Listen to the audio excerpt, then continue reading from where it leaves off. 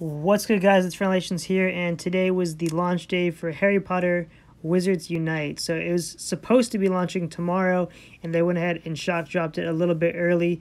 Here's the title screen right there, and previously that was the download screen. So unfortunately, I don't have much gameplay, actually no gameplay today, but I'll try and get some gameplay footage for you guys tomorrow.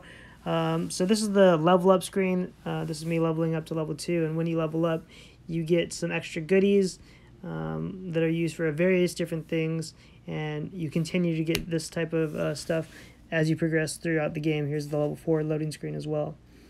When you actually, I guess for lack of better terms, like catch something much like you would in Pokemon, you get experience as well as you get credit for like the type that is, and as you catch more of those types, you level up your rank with that type, which then gets you more perks and stuff like that, which is pretty cool. It's a lot more in-depth than Pokemon Go as far as all the different things going on.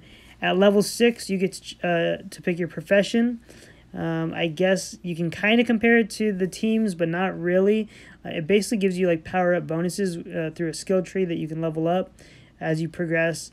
Catching certain things, you'll get bonuses so that you're more powerful or more accurate, stuff like that.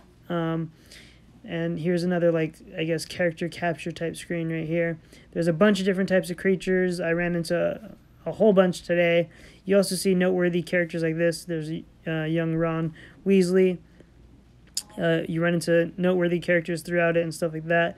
By the way, here's my friend's code, guys, so feel free to add me. Here I am at level 7 at this point, but I do end up ending the day at level 8. I'm actually going to go out later on tonight and play more and try to get to 9 or 10. So right here at this banner, this is something that pops up that makes certain types of creatures appear more frequently. Here's the level 8 banner, which is, the last time I leveled up, so far at least.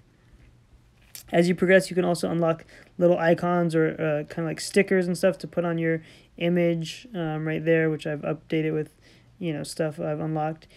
Here's again like my profession that I picked and how much I've progressed through it, leveling up different ranks of spells and stuff like this, which is very cool.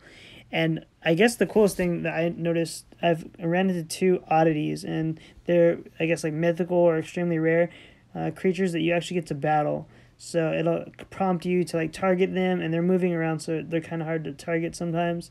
And then you cast spells back at them, and if you actually defeat them, you do add them to your collection. So this is just a small little overview of what I did today. I'll definitely be back with more. See you guys next time. Peace.